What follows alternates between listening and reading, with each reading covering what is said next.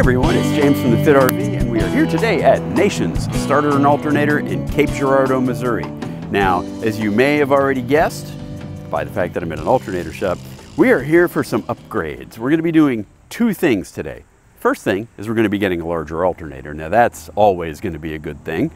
And then the second thing, and probably the more nuanced, is that we're switching over to CAN-based charge control. Now that one requires a little bit more explaining, so I think in order to do that, I'm going to take you over to Explainy James back in the shop. So take it away. Thanks. Okay, so there are two upgrades we're going to be tackling with Nations, and I'm going to start by explaining the easier one first. That's the alternator upgrade. So let's take this all the way back to square one for those of you who may not have tuned in before. Our RV is a Winnebago Echo. It comes from Winnebago with either one 320 amp hour lithium battery and a 2800 watt generator, or with two 320 amp hour lithium batteries. Now, those batteries are made by Lithionics, and in either of those cases, it also comes with a second alternator, which is dedicated to charging those lithium batteries. That alternator is made by Balmar, and it's rated at a max output of 170 amps. So now that's a stock Echo, but ours is significantly different from stock. We have no generator, and we have not two, but five 320 amp hour lithium batteries. That's 1,600 amp hours of battery capacity in old money, or 20,480 watt hours if we want to refer to it properly. Now that's a lot of battery. If we wanted to run that battery bank completely flat, we could probably run the air conditioner for, I don't know, 14 hours or so out in the desert. But we don't do that, and we never actually run the batteries to empty. But we do run the air conditioner overnight sometimes, which leaves us with quite a bit of recharging to do. But here's the thing. We've still got the stock 170 amp Balmar alternator. Now, driving down the road, we actually do see 150 amps or more when we're charging, so that 170 is actually a fair rating for the alternator, but just due to the size of our battery bank, it does take it a while to charge up. Now, we've adapted to that and adjusted our habits somewhat so that we only run the batteries down when we have driving days coming up, stuff like that. But it would be nice to not have to think about it quite so much. But the bigger problem happens when we are not driving. Alternator output decreases as your engine RPMs slow down, and it decreases as the temperatures rise, and we live in the desert. So we were finding that at idle on a hot day, the second alternator was only putting out like 40 to 60 amps of charge. That's kind of a problem for us because our air conditioner consumes 100 amps in round numbers when it's running. So what that means is that even if we were to idle the engine, if we're running the air conditioner, we're still going to be running down the battery bank. So those are our two motivations for wanting to move to a larger alternator. Number one, faster charging on days when we're driving. And number two, charging at idle of more than 100 amps so that we can stay ahead of that air conditioner.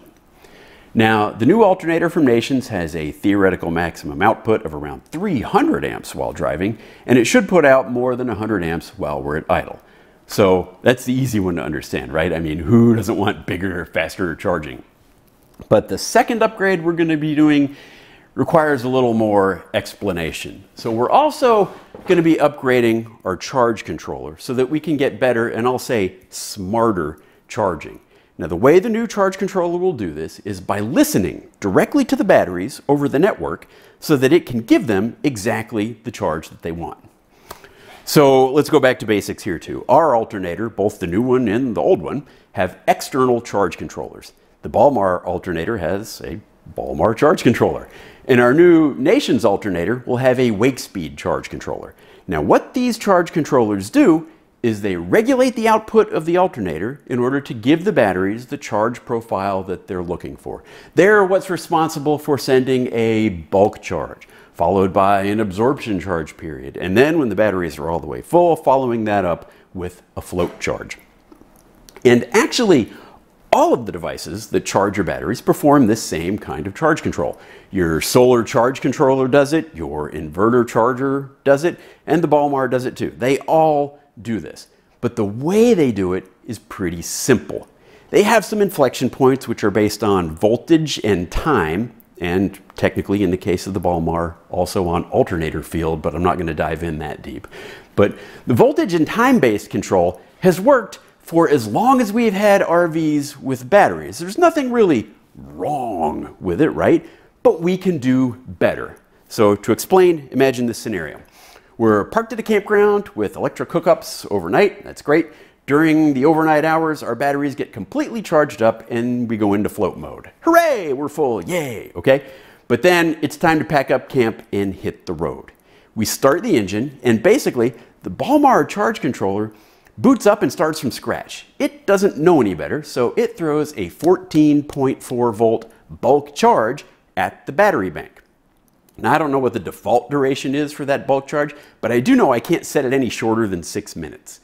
Now, if the batteries are full, the full bulk charge cycle will be a lot quicker than if it were really charging the batteries. But then, once the voltage has risen to 14.4 volts, it's going to enter into an absorption charge phase, which is also at 14.4 volts, and that's governed in part by time.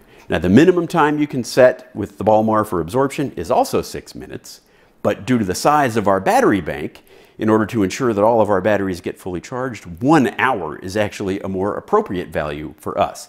When I tried setting that absorption time to less than that, we frequently didn't get all of our batteries charged all the way up.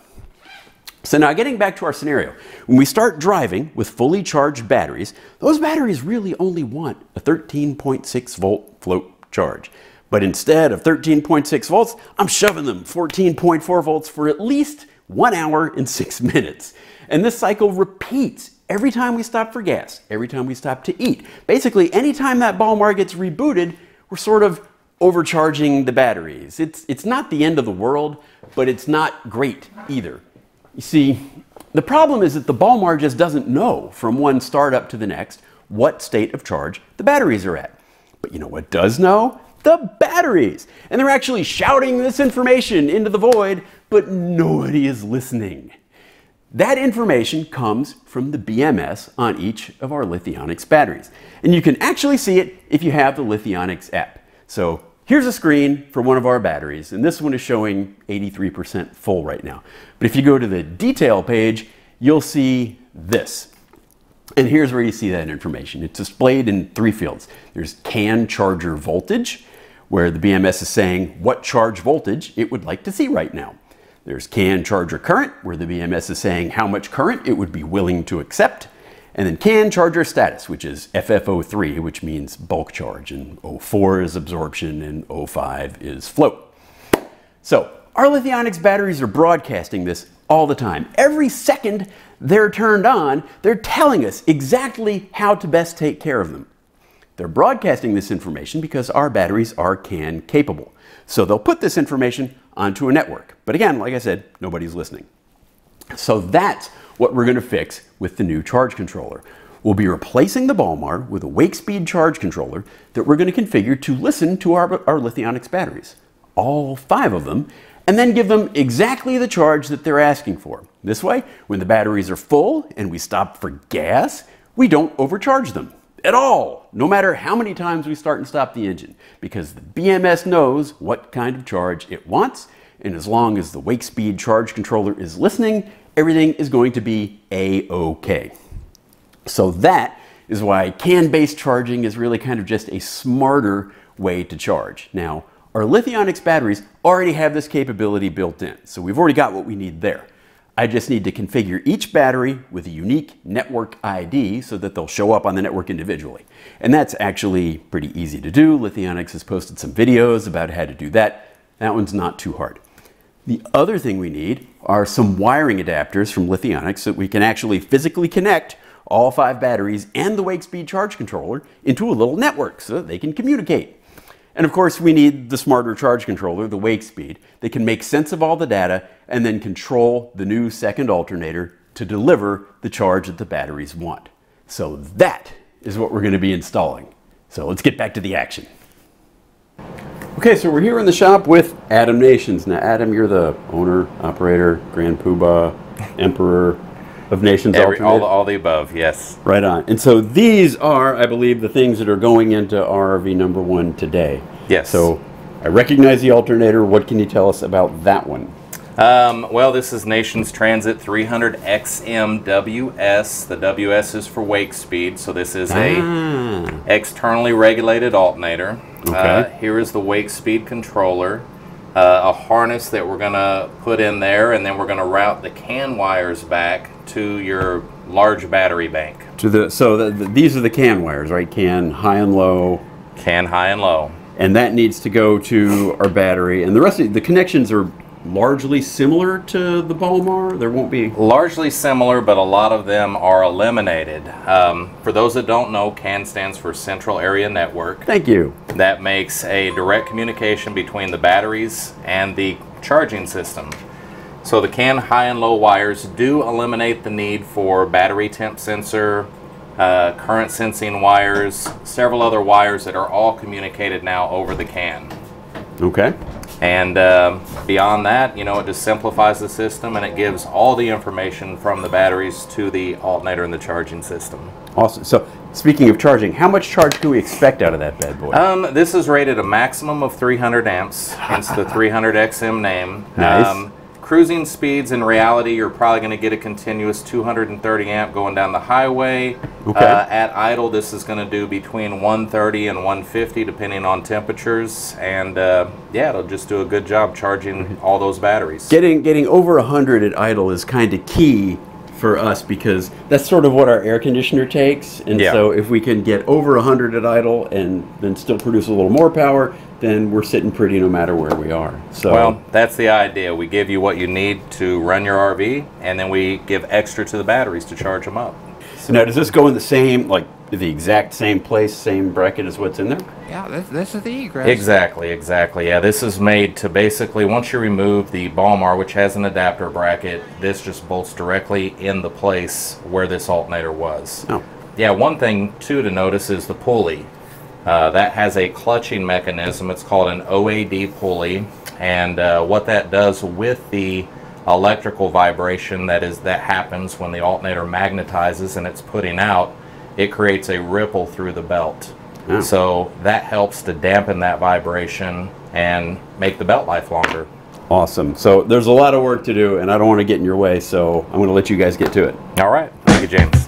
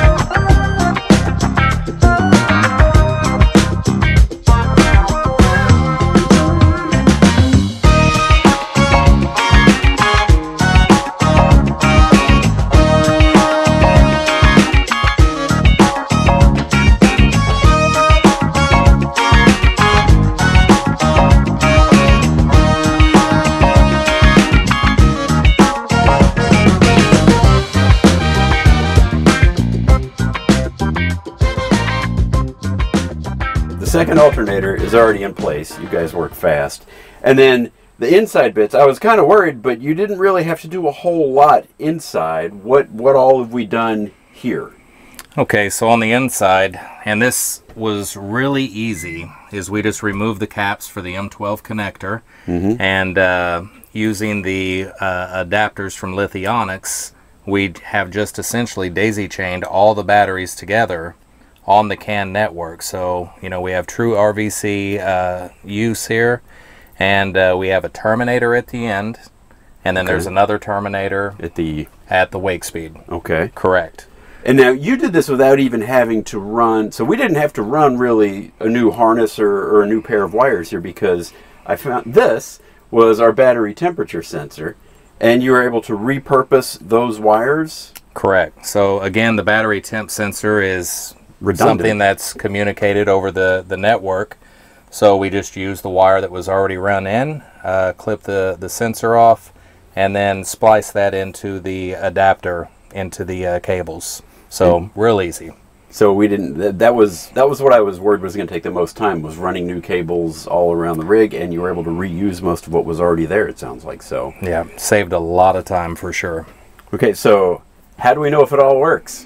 Well, that's the final step. We fire it up, and then we're going to run a PuTTY file, and that's going to give us a readout. We're going to log a session about 3 minutes long and just verify all the batteries are online individually and that there's communication.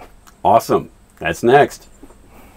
Okay, now we've got the air conditioner running back there right now. That's okay, right? That's fine. That's fine. We should have plenty of power. All right, so start it up. Yep, start it up. All right. Ooh, I heard it bogged down there. There it goes. All right. So now we have the PuTTY file open, and it is populating the numbers. This is the information that's coming from the regulator, and so we're reading what's going on. Is that my current battery voltage? The roughly? column to the far left is the battery voltage. Okay. And this is measuring them as a whole. We can go in and measure them individually as well, but this is measuring the entire battery bank. And then 14.4, I recognize that's my bulk charge voltage. Absolutely. So the center column then tells us what the batteries want. They're calling for 14.4, and then a total with your batteries of 1,000 amps. So my battery's 1,000 amps. Pretty excessive. Good luck. So can we see what wattage we're currently getting? Yeah, I think right now with the air conditioner running, it is just showing a net positive of around 100 watts. So we have that big load that's running in the back. Let's see.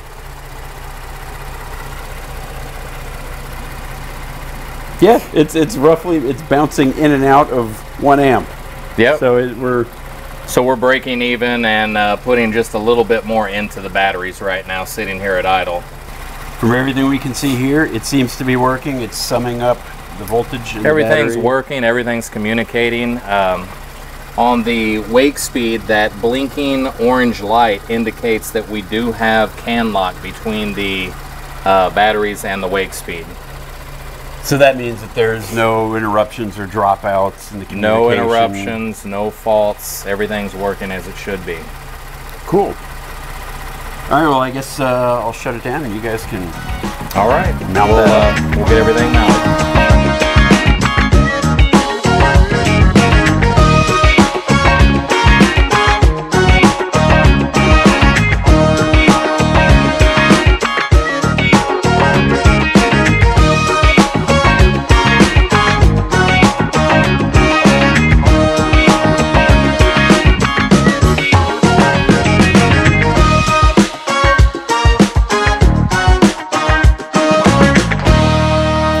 Okay, we've got everything just about wrapped up. We've got the Wakespeed mounted in more or less the same place that the Balmar was, so there's not really much left to do except head out on the road for a field test.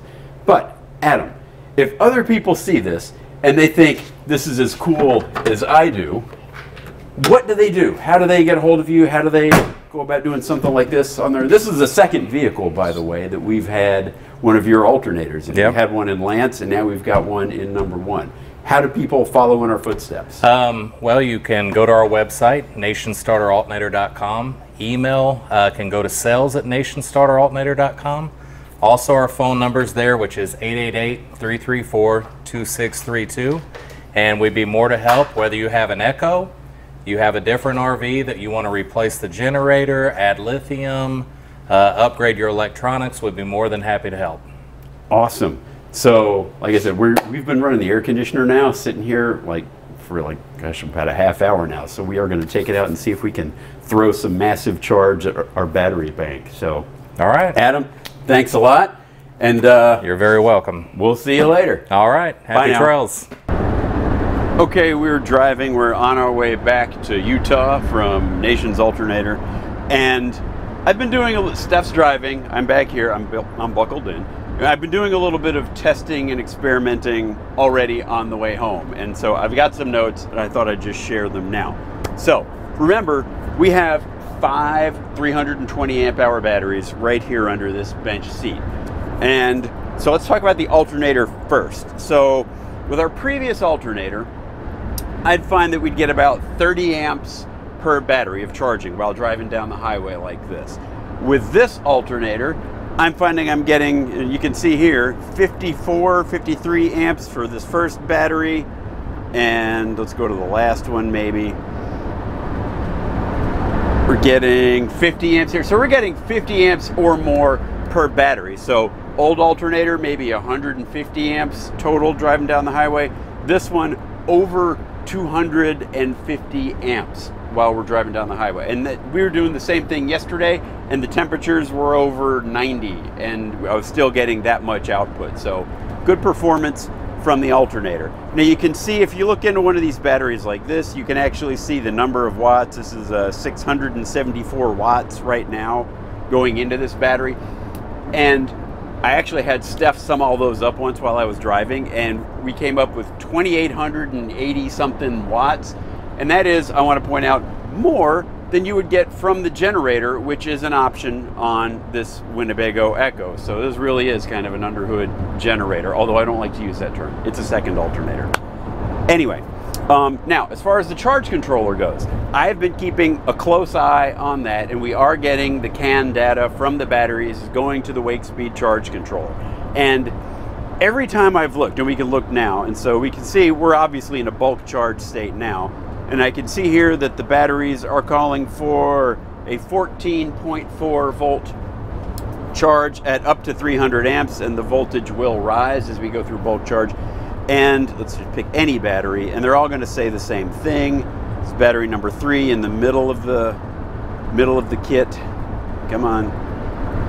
Also 14.4. So every time I looked at this yesterday, and I was trying to catch it, every time I've looked, the batteries were getting exactly what they were asking for. And I caught all 3 states. I caught bulk, like what we're in now. I caught absorption charging, which doesn't last all that long. And then I even caught float. And I even tried to trick it. So I let the batteries get full. They were floating at 13.6 like they should. The alternator was putting out 13.6. And then I went back and turned on the air conditioner and inverter in the back, which was an instant load of over 100 amps going through the inverter. And when I did that, it stayed right at 13.6 volts. Everybody stayed in float. There was no voltage sag.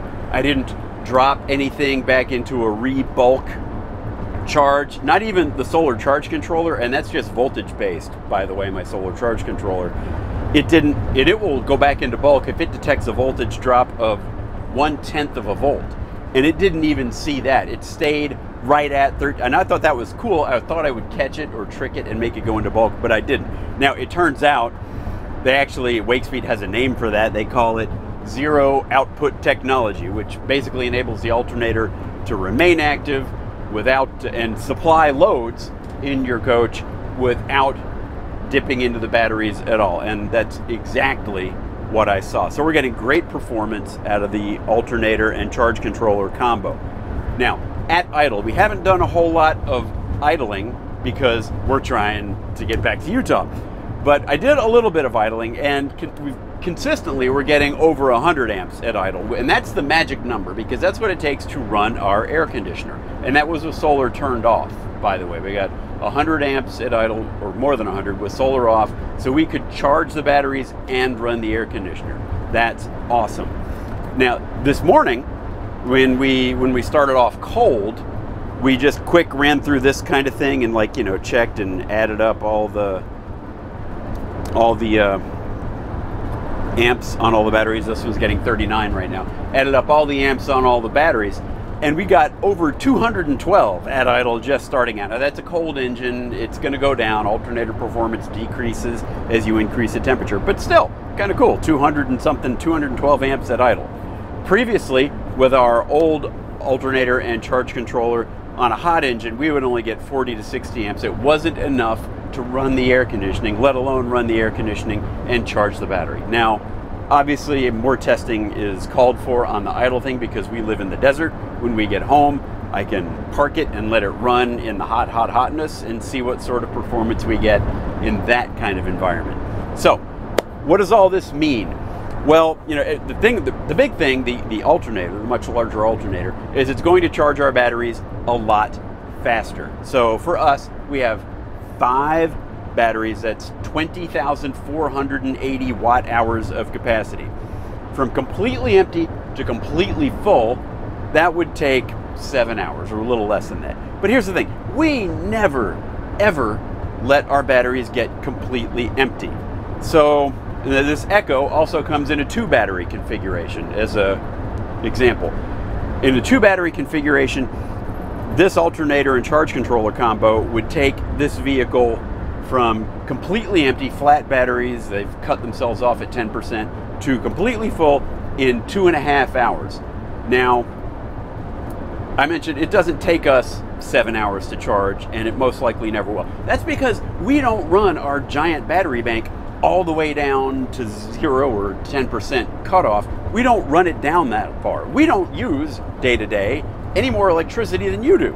We like to run the air conditioner, sure, but that's the same amount of electricity that anyone would use. So let's say you have a 2 battery Echo and you were to completely drain those batteries all the way down to, you know, 10% cutoff. That's you're now effectively at 0. For us, that same amount of energy would take our batteries from 100% down to 60%, and we'd be like, well, all right, maybe it's time to charge. That's the benefit of having the large battery bank, is we're not going all the way to flat every time. Let's see. What does this mean in terms of the charge controller? Well, it means we are never, literally never overcharging the batteries. And I just feel better knowing that I'm actually charging based on, you know, like data as to what the batteries want. So they're always seeing the charge profile they want. We've even done things like we stop for gas, obviously. And then I've been watching the app as we start up from gas. And, you know, with a voltage-based charge controller, it doesn't know any better. So when you turn off the vehicle at the gas station, even though your batteries might be full, and then you turn it back on again, it's going to start with its routine. It's going to go into bulk, absorb, float. Now those cycles will be shortened based on performance, but it's still going to throw 14.4 volts at your batteries right away. In this case, we could stop right now and then start up again, and we would still see, well, I mean, right now we're bulk charging, so we want the 13.4. But when I looked yesterday, when we were full, we were not getting a bulk charge when really the batteries called for float.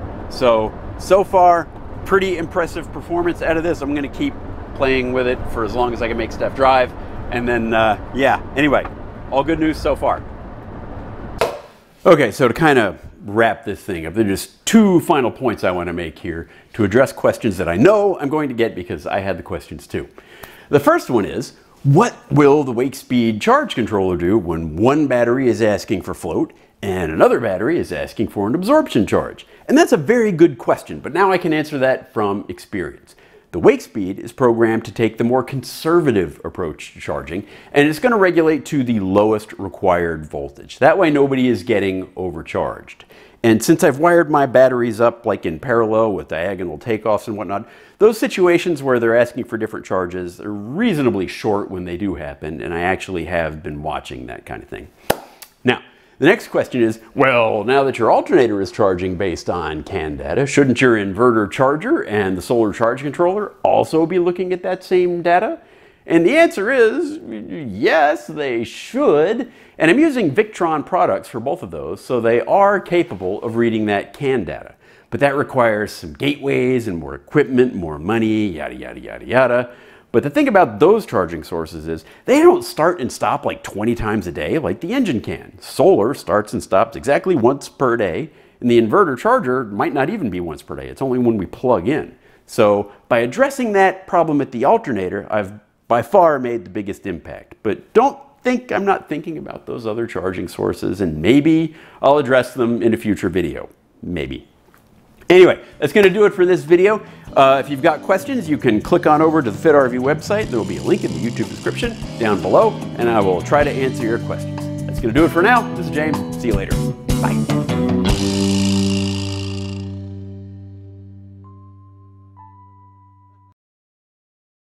And then this was over to the alternator. So I mean, we have plenty of slack. Yeah, you let me out? I hate having 5 bucks of stuff up, so I'd rather place this and more